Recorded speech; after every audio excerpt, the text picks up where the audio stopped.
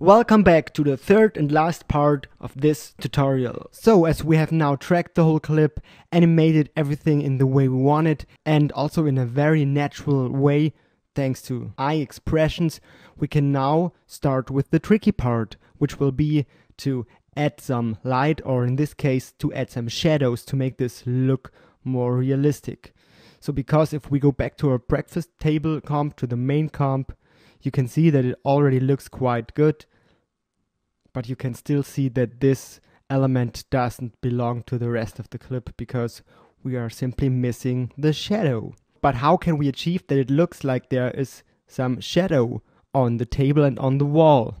And the easiest way is to simply project some shadow on the table and on the wall. And to do that, we have to somehow build a small 3D scene which represents the table and the wall. And we do this in a very easy way by just adding two layers, one for the table and one for the wall. And then we have to position a light. So let's get started. At first we need a new solid, and we can get one by hitting Ctrl Y. And let's make this one white, and we call it table. And we hit OK. And let's directly make this guy 3D. If you can't see this 3D switch over here, you just have to click on this toggle switches. Okay, now let's make the table 3D. And when we hit the W button, we can rotate it.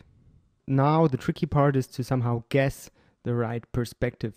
To make this a bit easier, you can just apply the grid effect to your solid. In this way, you just can see it a bit better. Let's hit the toggle transparency grid button. So now we somehow want to try to bring this in the same perspective as our table. And we have to scale this one up a bit. Maybe bring it a bit more down. And something like this looks just fine for me. Now we can simply duplicate it by hitting Ctrl D. Call this one wall. Go into our transform properties and simply hit the reset button. Now we have it flat again, and we can drag it back into the depth and reposition this one. And if we have done this really rough and quick, we can go over here to our perspectives and go to the top view. Now you can see this red square represents our table, and this one is our wall. So we can see that we have to bring this a bit closer together so that they really line up. And now we can go into a side view, maybe the left side. And we want to bring them as close together as possible. Okay, this looks quite good for me. So let's go back to our active camera view. And we can turn off the grid effect for now. And the next thing we want to do is we want to bring this wall and the table under our circle and make the circle itself 3D. Okay, now you can't really see that all of this is 3D because we don't have a real 3D perspective in After Effects. And to get one, we simply create a new layer, new camera. We can just take the defaults for now because we just take this camera as a little helper for us. Because if we now hit the C button, we can orbit around in 3D, and there we see our small simulation of this 3D world. We just quickly disable the motion blur because everything will be faster now. You can see that the whole movement is now in 3D space. And now we can position everything a bit better. Select both of those layers and bring them up until they interact with our circle.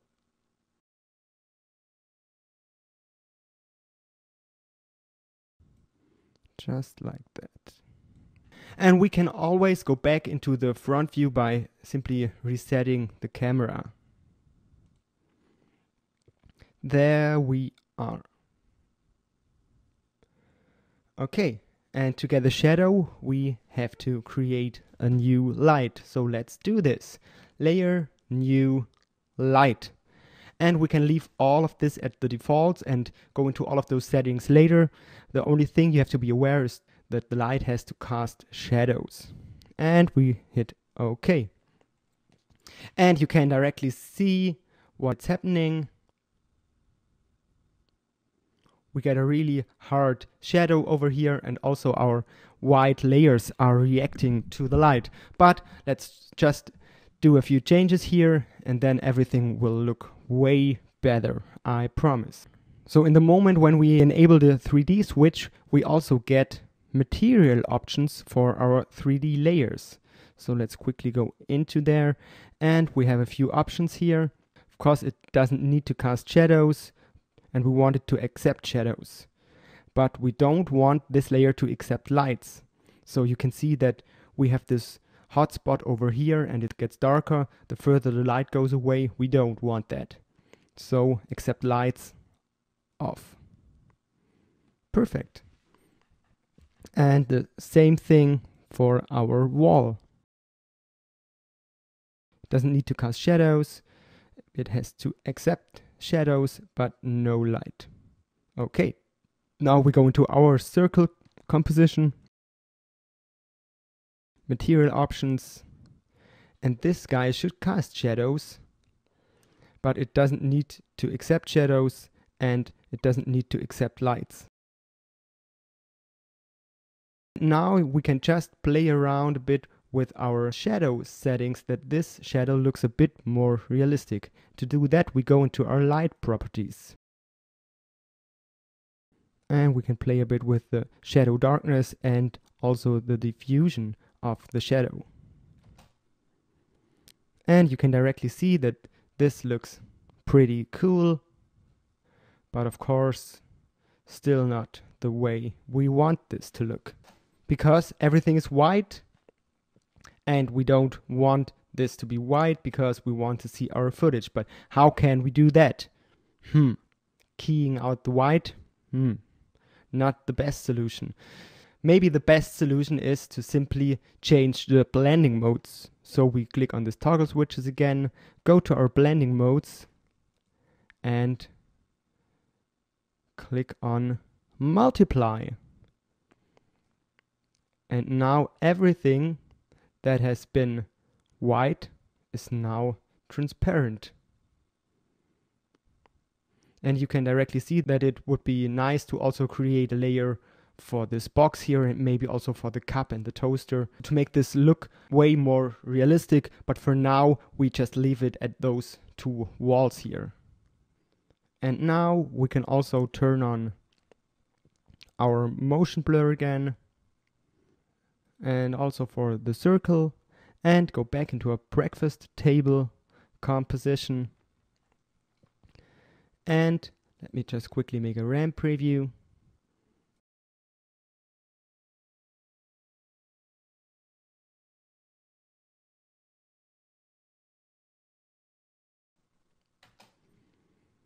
Okay, you can directly see that this looks 1,000 times more realistic than without the shadow. And of course we have to work on this, maybe make the surface area in Mocha already a bit bigger, or maybe play a bit with the light settings so that the shadow doesn't get all the way up here.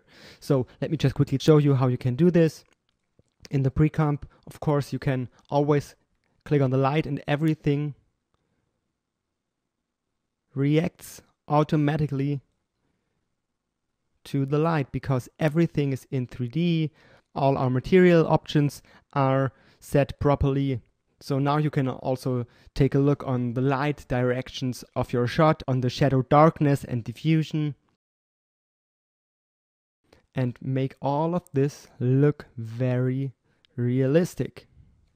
This is how I tracked the shot and how I animated it with, believe it or not, just 2 keyframes. And how I created this cool looking shadow projection.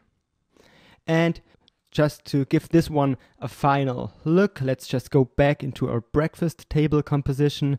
And you may have noticed that I have the shy switch enabled. So let me just click on this and I explain you what this button is for.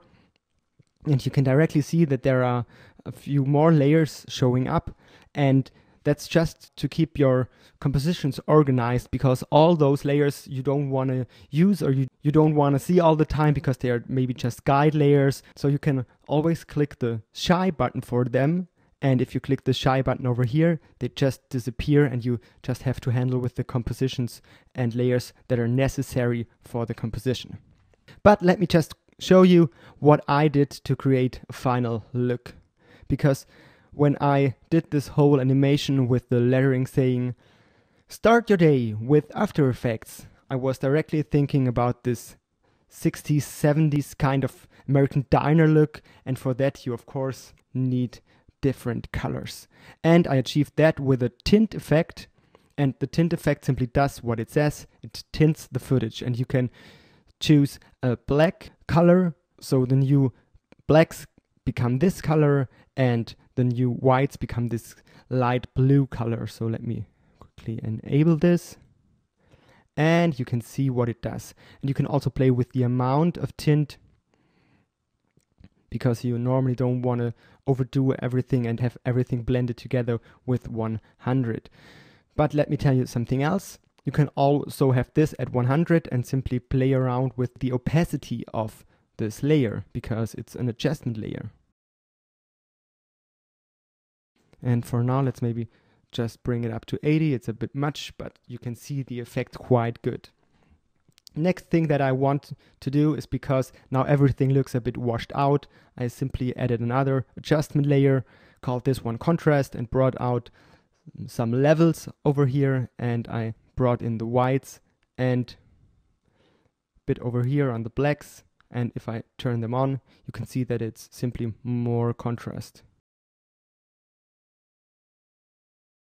By the way, you can also add more contrast by simply typing in contrast and use the brightness and contrast effect and simply bring up the contrast of this. Or you could even bring out some curves. And what you could do here, you could make everything brighter that is already bright and everything darker that's already dark. And this also helps adding more contrast. So now you have the opportunity to choose which look you want to have. Maybe like so. The next layer I added is simply a vignette layer. It's a black solid where I have drawn a vignette. Just quickly hit the M button twice for all the mask settings. So you can see I have brought out the mask feather really high to 440 pixels. When you hit the U button twice, you can see all the parameters that have been changed on this layer. So you can also see that I have played with the opacity and simply brought it down to 20. And this is what this one looks. And for an overall focus, because this is really just a small focus on the center of all of this where my action is going to happen, I have also created a blur layer. It's also an adjustment layer where I have simply applied the fast blur, because the fast blur, as it says, it's the fastest to render. And I have simply copied this mask and pasted it onto this layer so that I could now blur the same part of the picture like I have chosen for the vignette, without the blur and with the blur. And you can directly see your view is now going straight to the center of this picture. And this is exactly where the action is going to be.